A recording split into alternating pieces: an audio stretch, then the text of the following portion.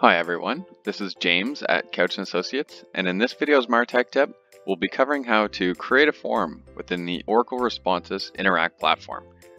In this example, we'll be asking our audience if they prefer to receive weekly or monthly emails and using a form to ingest that information. Let's get started. From the home screen, click the Forms icon and either create a new form or create a form from existing. We'll create a new form.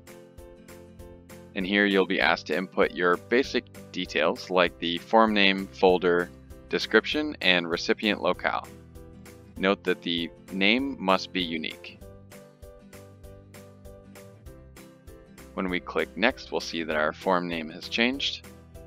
And we want to select our list, which will define not only the destination of the form data, but also what information can be pre-filled or pre-populated in the form. Then we will specify how our match will happen between the form data that's coming in and the existing database.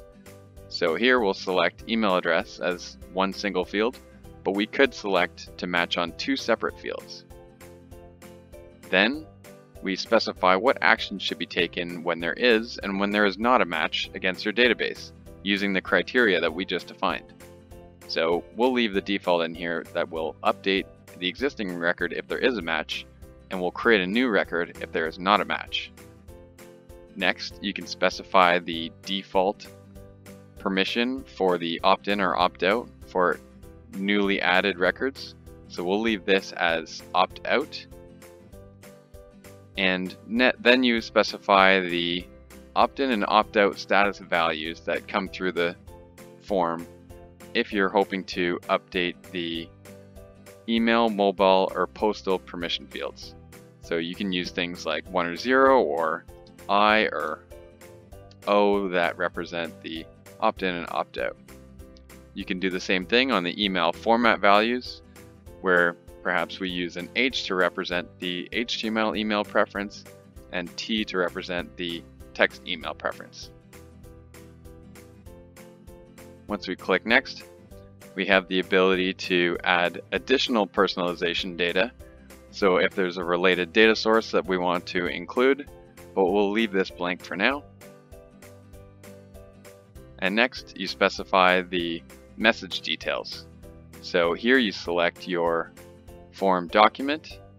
So I'm going to select the form document that I've already created, and this form document needs to contain the appropriate form elements, including the form tag, the input fields, as well as a submit button. Next, if you want to include dynamic content within your form document, you can do that here, but we'll leave this blank for now. And finally, within the fourth section, we have the form settings, including the form rules. So here you can specify the destination that the form submitter goes to, and we'll select a URL and input our home page. Then you have the option to trigger an email to the submitter, trigger custom events, populate supplemental tables, and email recipients with the entry data when they submit the form.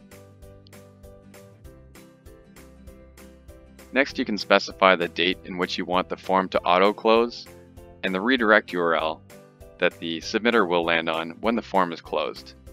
I'll leave this set to no auto-close. Next, you can specify additional text replacement fields to be used for personalization. Again, we'll leave this blank for now. Finally, in the deploy section, you can enable the form to accept responses, which will allow you to preview the form, look at the form usage, and a live report of the form. Within the form usage section, you'll see details on how to link the form to enable personalization, details on how to submit this form from externally hosted content, and a blank form URL, meaning a non-personalized version of the form page. Okay, that wraps up this video on how to create a form in Oracle Responsys Interact. We've included links to more information and formal documentation on the Oracle Responsys platform in the description below. If you enjoyed this content, please be sure to click on the like button and subscribe. We really appreciate your support. Consider clicking on the bell to stay up to date on the latest videos from our team. Thank you very much for watching, and we'll see you next time with another MarTech tip.